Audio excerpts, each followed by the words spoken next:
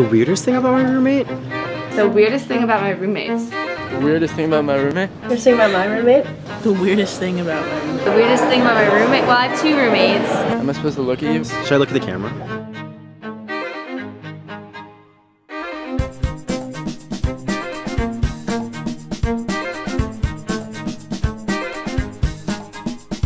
He's a really big gossip, actually.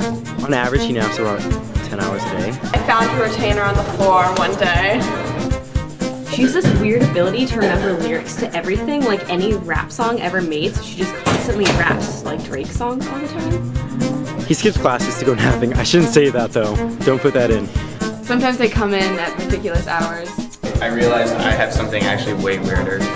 Probably gonna have to go with his obsession about Harry Potter. He doesn't show emotion. My roommate never showed up. It's not that strange because lots of people are obsessed with Harry Potter. He hoards food in his drawers. Walker actually keeps a bag of trash inside his bed. I think he actively blurs the lines between the world of Harry Potter and the world in which we live. He has more food than he does clothes. At night when he's like eating snacks, he like just puts like the wrappers in and it's like stays under the covers with him in the bed. It's good though. We never go hungry. Sometimes if you like pull up the covers, there'll just be like this pile of trash in the bed and it's like, what are you doing, Walker? What is this? I wouldn't say my roommates are too weird.